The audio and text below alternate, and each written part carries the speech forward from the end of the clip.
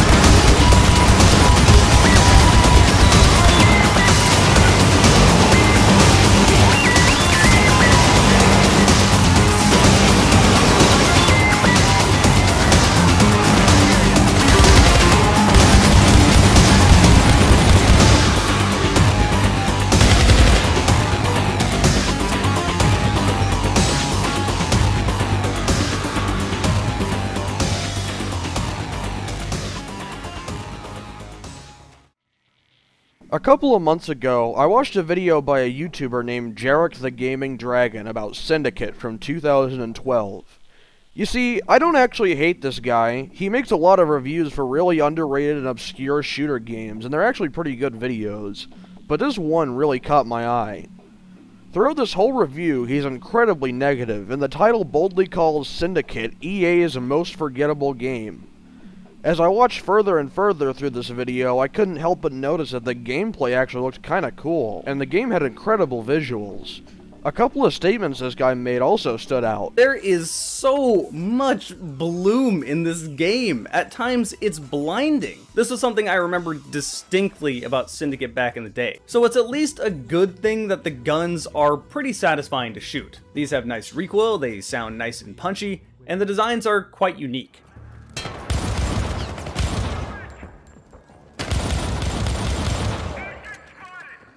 Bro, this bloom, I cannot see a thing. So we have impressive visuals, intense bloom, and satisfying punchy weapons. Those just so happen to also be pretty prominent aspects in my favorite video game of all time, Mirror's Edge from 2008.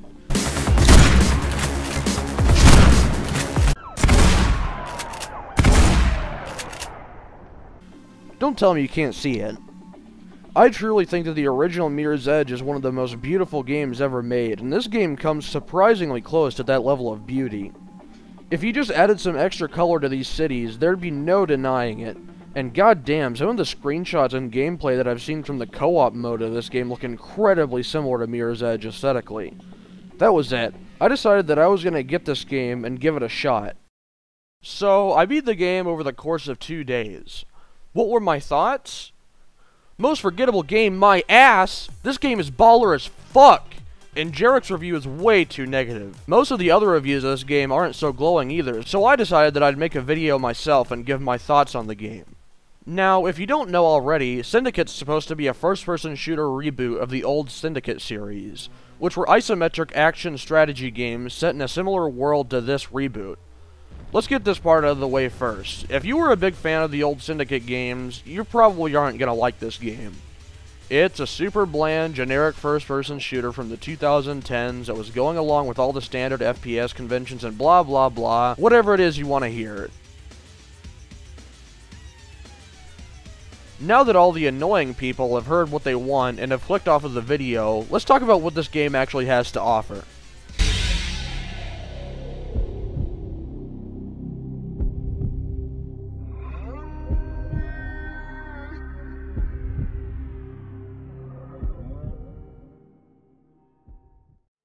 It's the year 2069, and the world's nations can no longer keep up with the rapidly advancing megacorporations that have formed.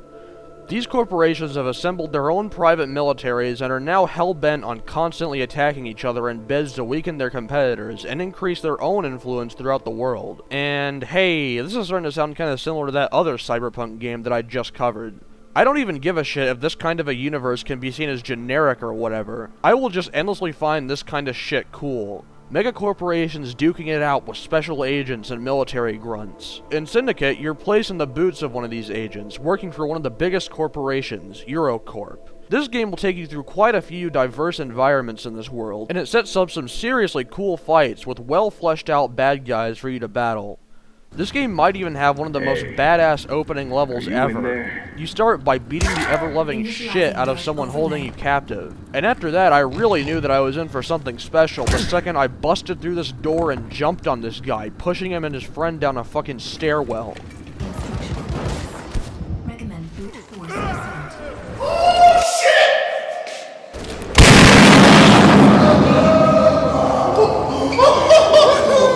shit! That shit is epic.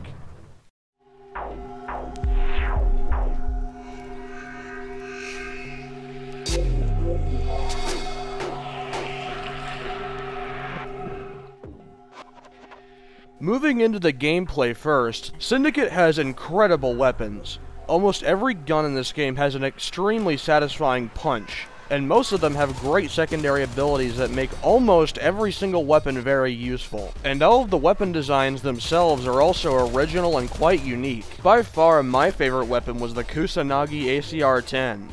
This is one of the first guns you get in the game, and immediately the gunshots are earth-shattering. And it has a secondary fire mode that lets you shoot through walls. I can vividly remember picking this thing up for the first time and having to pause for a second in awe of the sheer power of it.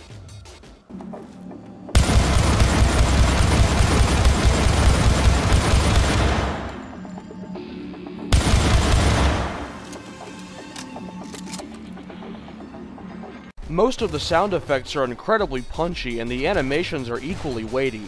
If you're wondering why I keep saying almost every gun, that's because unfortunately this game actually has one of the weakest shotguns in any game I've ever played, and that's a damn shame because picking up a shotgun is usually one of the highlights of every first-person shooter. It was incredibly anticlimactic picking the shotgun up for the first time. With how awesome all of the other guns in the game are, I was expecting this to be one of the best guns in the game, but it actually takes quite a few shots just to kill somebody, and the animations and sounds aren't even that great.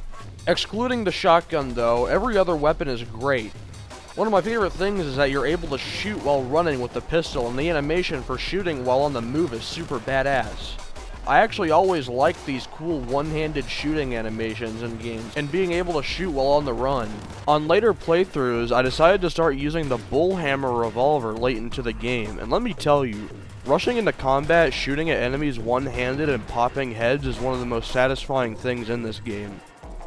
Moving forward, the level design is actually pretty good. Enemies will often have varied areas to spawn in and come from, and levels flow very well. The battle arenas that you get put into become increasingly challenging throughout the game, and enemies will surprise you from unique directions and create genuinely intense firefights with gunshots echoing throughout the rooms that will really keep you on your toes.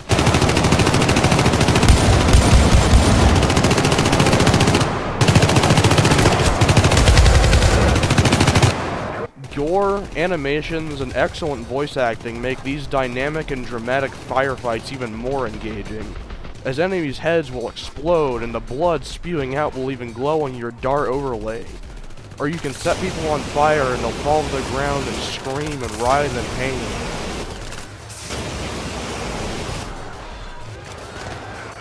Enemy grunts will yell obscenities and dive onto their sides from cover, shooting wildly, doing combat rolls and ambushing you. Just the normal death animations of enemies twirling to the ground are super satisfying, and just when you take your focus off of one spot, an enemy will flank behind you. Battle arenas are incredibly chaotic in a super fun way, and it will really put your skills to the test. You see, at first, due to a few issues and a lack of knowing when to use the dart overlay and the abilities, I had a much more mixed opinion on this game. This game isn't available to buy straight off of the Origin store, so this game may as well be abandonware. So I obtained the game the only way I knew how. For some reason, this version of the game had terrible mouse smoothing or something. It felt like I was emulating an Xbox 360 controller's joystick with my mouse, which made the game's combat feel very slow and clunky. Because of this clunkiness, I was dying very often, and I barely even had time to think about when I could use the suicide, backfire, and persuade abilities effectively. Eventually, I figured out that I could actually buy a key for a copy of Syndicate on Origin off of G2A, and all of a sudden the mouse issue I had was just gone. No extra settings or fixes, it's just perfect now. Immediately, my gameplay went from standing around in the open with assault rifles having to rely on auto-aim to hit anything at all, to running around hip-firing a revolver shooting people's limbs off. There are still a couple of improvements I think could be made. For starters, just straight up buff the submachine gun and shotgun, and I think it also would have been very helpful if there was some kind of grenade trajectory display for both thrown and launched grenades, as the TAR-39's underbarrel grenade launcher can be sorta hard to use as the trajectory of its grenades is somewhat unpredictable. Additionally, it would be kinda cool if they coded the AI to move towards enemies that you've hacked to commit suicide. Kinda like how the Marines in Half-Life would just happen to run into your trip mines every time you place one down, heavily encouraging full usage of your arsenal. All of the abilities are still fairly useful without this though. They also really could have added in quite a few more abilities. I mean, there's only 3 abilities, and you're this badass, cybernetically enhanced commando.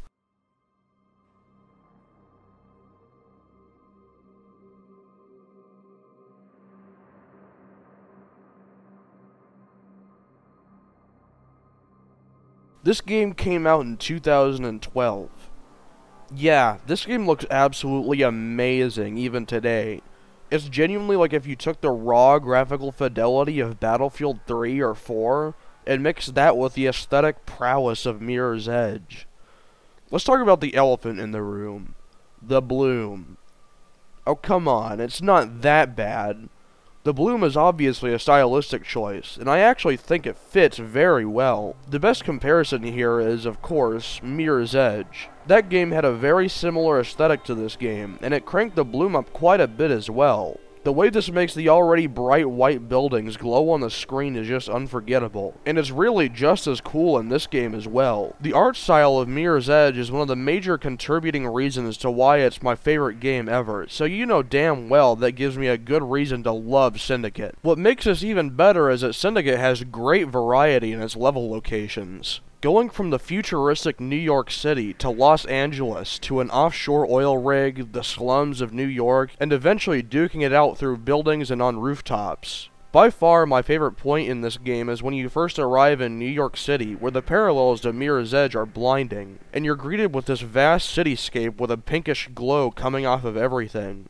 This cityscape disappears into the fog with flying cars buzzing around the buildings. Every location in this game has this same sleek, bright, and futuristic look to it, obviously excluding the slums. The many different beautiful locations you battle through in this game really elevate the gameplay. If this game had a boring setting, it would be an unbearable snooze fest, but because each area has its own completely unique feel, Syndicate still stands out as a great game to me. I can still remember the moment I realized I was in the slums of New York City, realizing this game was not only going to let me fight through the shiny, futuristic cityscapes, but also the impoverished ghettos of this setting. It was a moment in which I truly felt a connection between myself and this game's world. All I could do was go around taking screenshots of the places in the beginning of the level that I thought looked cool.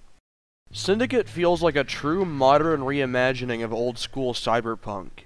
The original Syndicate games already had some of the best cyberpunk atmospheres in the 90s, and this game modernizes a lot of the aesthetics from the original game in a genuine and interesting way. I mean, this game came out in 2012, and corporate agents still wear trench coats. In fact, they actually redesigned the Eurocorp agents surprisingly faithfully to the original games, with trench coats, face masks, and cybernetic eyes. Where this game modernizes, I'd say it actually makes these designs even cooler, adding corporate logos to these trench coats, some tactical belts with pouches, and different fabrics and patterns around the coats. Other soldier designs in this game are cool as hell. The main grunt design of Eurocorp is one of the first soldier designs you'll see in this game, and it's by far my favorite. These guys have standard combat helmets, but they also have these super badass visors with computer interfaces that cover their entire face, glow orange, and show some kind of heads-up display type information. Moving down, they've got shoulder pads, which give them a bulkier silhouette, and body armor with a chest rig laden with magazine pouches. They have gloves on, and it looks like they have a balaclava on under their helmet, so you can't see any skin whatsoever. Soldiers of the Aspari Corporation, which is notably a Japanese corporation, look like modernized samurai with a very intimidating silhouette. Cayman Global soldiers have a similar style to Eurocorp with no skin showing. However, these guys look like discount Halo Spartans with white ballistic armor on black uniforms.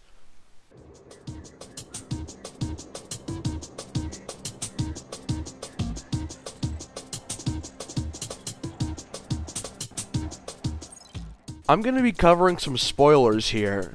The story isn't that important to the game, but you can skip this part if you'd like. This game's actual story is pretty mediocre. It revolves around you, Agent Miles Kilo of Eurocorp, a massive megacorporation which is constantly fighting with other corporations for relevance and even to keep its own scientists and technology to itself. Throughout the game, you'll come to realize just how corrupt Eurocorp is and eventually betray them. The corporate warfare aspect of this game is actually really cool. However, unfortunately, most of this is pushed aside by a more interpersonal conflict between you, another Eurocorp agent named Jules Merritt, and a woman named Lily Drawl, a female scientist described by your boss as one of the brightest scientific minds of her generation. Most of this interpersonal conflict is somewhat interesting, but it's really not as cool as all the corporate politics going on around you. I do really like how Agent Merritt is characterized as a maniac who gives zero shits and just executes random civilians. It actually sticks with the themes of the original Syndicate games, where civilian casualties can be plentiful at the hands of corporate agents. As you progress through the game, a relationship will start to form between you and Lily Drawl. And Agent Merritt will constantly get in the way of this relationship because he's a sociopathic maniac who gives no fucks about human emotion. Essentially what happens here is, the first half of this game is you dealing with Lily, who flirts with other corporations which Eurocorp doesn't like, and even gets kidnapped at one point, before the story shifts to you finding out that as a child, you were kidnapped by Eurocorp, and your parents were killed for you to be taken and turned into a super soldier. From this point forward, you team up with Lily Drawl and end up baiting another corporation, Cayman Global, to stage a full hostile takeover of Eurocorp. In the confusion of this battle between Eurocorp and Cayman, you and Lily ascend the Eurocorp headquarters and eventually kill Agent Merritt in a boss battle, before killing the CEO of Eurocorp. I don't think this story is that bad, but it's rather short, and like I said, it kinda gets in the way of objectively cooler corporate warfare. But it kinda reminds me of Mirror's Edge, where it could have just used a little bit more time in the oven and it could have turned out great. This game's single-player story mode only takes about 4 or 5 hours to beat, however it's actually super replayable. Yes, I know that sounds more like a cop-out than anything, and usually I don't buy it at all whenever somebody says a game is replayable. It just sounds like an excuse for lazy game development. In a way, yes, this is kind of an excuse, but in another way, this game is genuinely fun to experiment with in the single-player mode. Only through replaying this game several times did I get better and better at using the hacking abilities, and I found myself having fun with different weapons. There's also a screen at the end of missions that scores you for the amount of headshots you get, how many enemies you hack, and other things. Something I found very surprising is just how well written the lore is in the collectibles you pick up throughout the game. Generally, I don't care about collectible pickups or random little lore tidbits, but these are actually written in an interesting way, like wiki pages and entries on corporations and their origin stories, as well as backgrounds on weapons that you pick up throughout the game. As a gun nut, this really drew me into the universe of the game. When I actually know about the development of a weapon I pick up and it's not even unrealistic, using these documents you pick up, you can actually understand what drives these megacorporations, and why they're constantly fighting. This makes these corporate entities more than just faceless bad guys, and more like organizations that are part of a larger world. If more emphasis was placed on the ideologies of these corporations and exploring the complexities of the world like the previous game I covered, Ace Combat 3, instead of exploring this very shallow personal story, this could have been a seriously amazing game, and the foundation is literally there. You have these really cool warring megacorporations alongside rebel groups forming in the ghettos of this futuristic New York City, and a stirring revolution that you only get to see the beginning of at the end of this game. If the political conflicts between these corporations were a larger element of the story over any personal conflicts, this could have been a masterpiece of a story rather than just a passable one at best. Oh, and also the ambient music that plays in the menu as you read through the collectibles you pick up made it a much more comfy experience. That being said, this game's soundtrack is alright. It's nothing crazy, but it has a couple of ambient tracks that are very nice, and yes, this game does have Skrillex in it, but it's a completely original composition that was made for Syndicate, and it actually isn't too bad. It sounds pretty cool when it's played while you're fighting one of the bosses. Probably the greatest use of music in this game is when you have to fight through a nightclub while people scream running out of the building, and some kind of J-pop dance music is playing in the background as enemy soldiers from a Spari corporation flood the room. Predictive tactical assessment. They will deploy a rear guard. Expect armored units.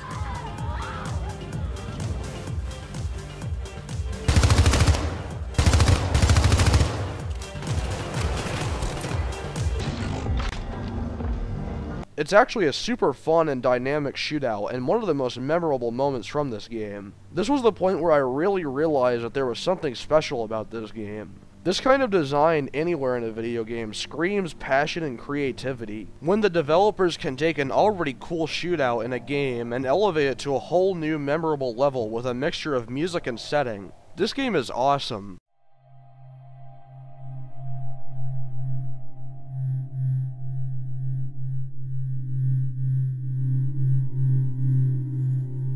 Syndicate's greatest problems are its length and its shallow plot, even if the replayability can help make up for the first issue. But what if I told you there's actually a completely separate mode with 9 more missions, potentially even more replayability, even more badass locations, and a larger focus on corporate warfare? That's right, Syndicate's co-op mode was actually one of the modes from the game that received the most praise when it was released. Yet it's one of the most overlooked modes now. I'm not sure any of the people who have reviewed this game have given its co-op mode any kind of analysis. At first, I assumed it was because the game's servers were down, but after I got the game on Origin, I realized that the co-op mode actually worked perfectly fine. So what does Syndicate's co-op have to offer?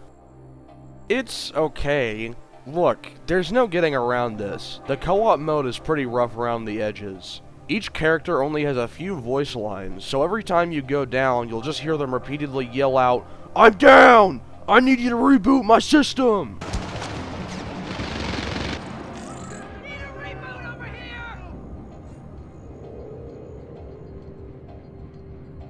Sometimes when I spawned in, certain specific items like red dot sights or even whole guns would just be invisible. The levels are not scaled for the amount of players you have at all, so sometimes you'll have to go back and forth to bring items to their extract point. And on some levels, checkpoints are kinda scarce, and if you happen to die, you'll have to restart the entire level. It's a shame because this really is more than just a tacked on mode. There's a whole progression system that's pretty unique, and there's also a cool clan system where you can create your own syndicate with your friends. The progression system actually takes inspiration from the older games, and so you actually have to research weapon upgrades and hacking ability upgrades by getting points in co-op missions. And this mode is actually extremely replayable too, with 3 different difficulty options that all scale and add more boss encounters and grunts to fight. You definitely don't want to mess too much with these difficulty options if you don't have a squad of 4, each with some upgrades though, as just the normal difficulty can get pretty hard with only 2 players, and restarting over and over again can get pretty frustrating. You can also play this mode solo, but it's really not practical at all. The 9 co-op levels are all pretty varied, and some even introduce new enemies that aren't even in the campaign mode. These missions are all pretty short and sweet. I wish they could have been a bit longer. These aren't like whole Left 4 Dead campaigns. Each of these missions are more like self-contained little hit-and-run events where you attack an enemy corporation, steal resources or assets from them, and get out. It's really a shame these missions aren't any longer or more in-depth, as the devs clearly wanted to make this more than just a cherry on top for the campaign. What is there is actually pretty fun and worth playing, even if it is pretty jank.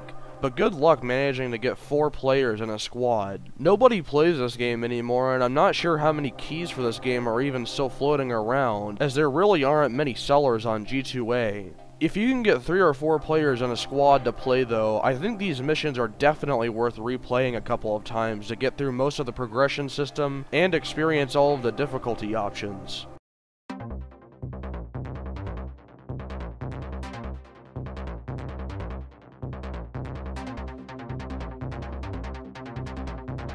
This game's cyberpunk setting is truly awesome, and it's a damn shame that it almost never ever receives any love. If this game would have been more well received, I can see in my head a sequel with a much longer campaign, potentially better writing, more cool abilities, and one that fully explores every aspect of this badass world. A sequel to this game could literally be one of the coolest cyberpunk games ever made. It's a real shame that this is a pipe dream and the Syndicate IP is laid completely dormant ever since this game released. EA completely abandoned this series, and its developers split off and formed a new studio which would go on to make Wolfenstein: The New Order, and if we just pretend that the games that came after it don't exist, that's great for them. The co-op mode could have been really awesome if it had longer, more in-depth missions and better scaled difficulty for how many players you have in a squad, or AI teammates that fill in similar to Left 4 Dead. Every time I play this game, I can't help but feel like there was really supposed to be more.